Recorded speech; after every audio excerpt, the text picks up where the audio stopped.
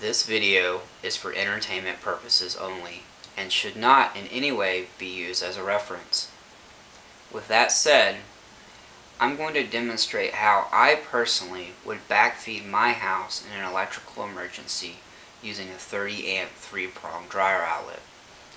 What I'm about to demonstrate is in no way safe, is probably against electrical code, and can burn down your house and even kill you. So please don't take advice from some guy on YouTube. Contact your local certified electrician for information on how you can properly power your home with a generator. So for this project, the supplies and tools that I needed were a 30 amp 3-prong dryer cord, a L1430P plug, and this is a 30 amp plug. So this is the plug that will go into the generator, and then this is the plug that will go into the dryer outlet. For tools, real basic, all I need is a Phillips head screwdriver, a pair of cutting dikes, and a razor blade. I like to use the razor blade as well as the dikes when I'm removing the wire insulation, since this is such thick wire insulation. So to begin the project, what I did first is I removed the ring terminals on the end of the dryer cord. Basically the dryer cord comes with these so that it's easily attached to the back of the dryer, but in this case we're not going to need them. So I went ahead and already cut those off. So the next thing that I need to do is go ahead and remove some of this insulation from the wire. So I'll go ahead and do that. And I think what I'd like to do is probably remove about an inch or an inch and a half of the insulation.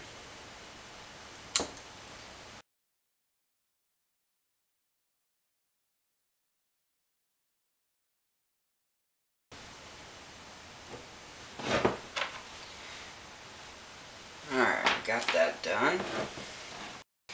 Okay, so the next thing I need to do is go ahead and disassemble this plug.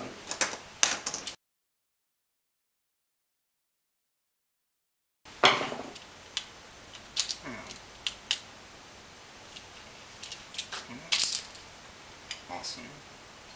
Alright, so I wanted to pop that off because I think I can put these wires in here better that way.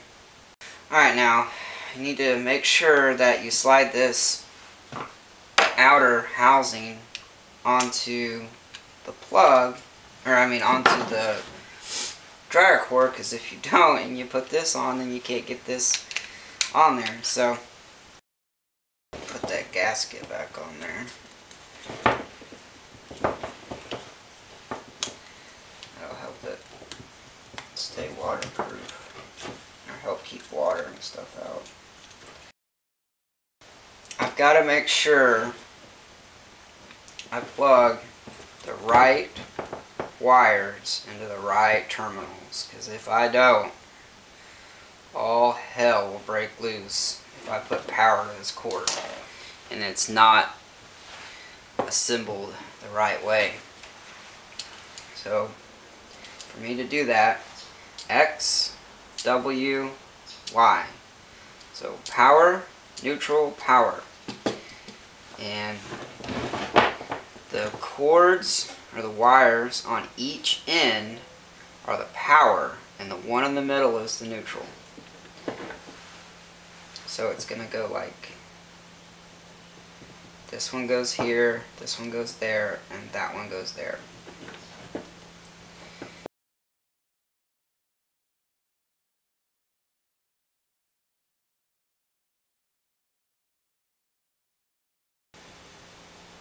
Alright, so you're supposed to put it in clockwise, and I just put it in counterclockwise because I'm a ding dong. So let's try that again.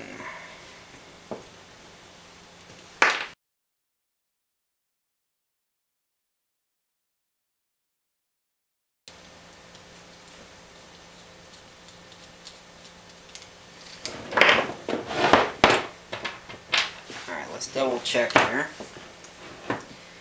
Power, neutral, power. Alright, now I'm going to go ahead and trim these ends. I don't know. I think that would be wise.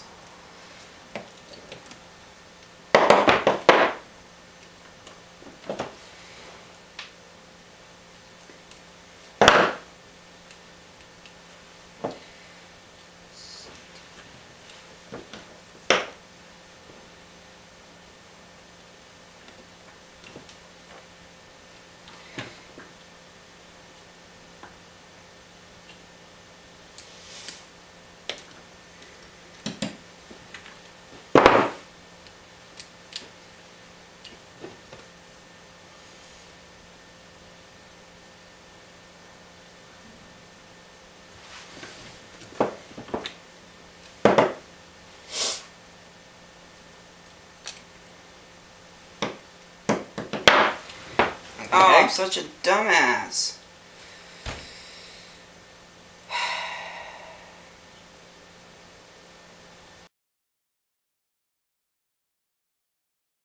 Alright, now I got that on. Now all we gotta do is attach the plug prongs.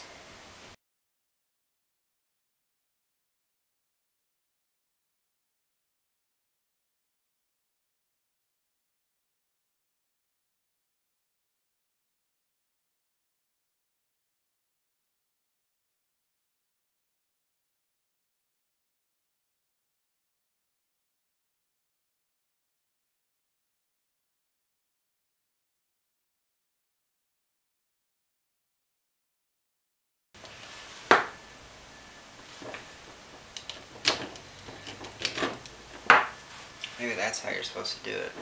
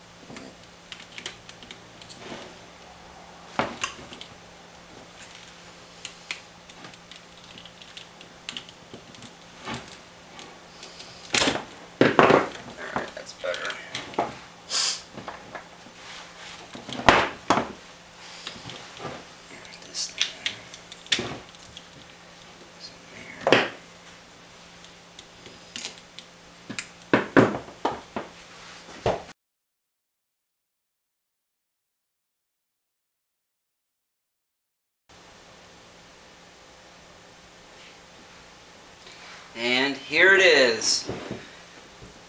We've got your male end that goes into the generator, and then the male end that goes into the dryer. Now, the reason why I personally like to do it this way is because I have a hard time buying a $200 extension cord and basically making it useless by cutting the end of it off and putting one of these plugs on. I'd much rather buy this for, it's like I think $15 on Amazon, and make an adapter so that this actually plugs into the extension cord and then this plugs into the dryer. Another reason why I like this is because if you had to, you can disconnect the power from the house while you're still in the house. You don't have to run out to the generator, because you can unplug this from the extension cord that runs to the generator, and then you don't have a live cord with power on it anymore. Whereas if this was a long extension cord plugged into the generator, once you pull this out of the outlet, these prongs are live and they still have electricity. Whereas with this, once you pull it from the generator extension cord, there's no power anymore. The power is in the female plug of the extension cord and not the male plug. So that's another reason why I like to use this small little adapter. I hope you guys have enjoyed watching me make my backfeed adapter. And once again, please do not use this as a reference. I just wanted to show you guys what I personally do. This is not to help anybody build one of these. This is just to show you guys how I did it personally.